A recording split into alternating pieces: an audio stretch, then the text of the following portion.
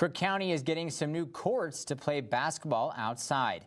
2 college-sized portable sports courts were delivered to Crook County High School this morning.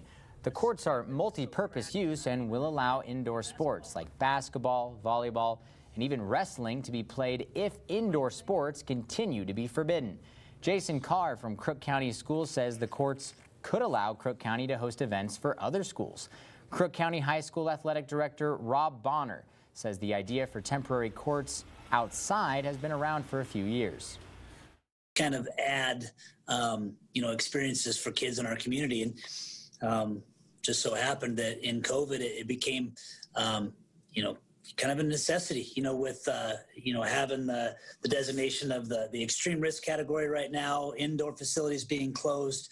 This gives an option that we can put a sports surface down outdoors and still continue to offer opportunities for kids. It's a neat surface.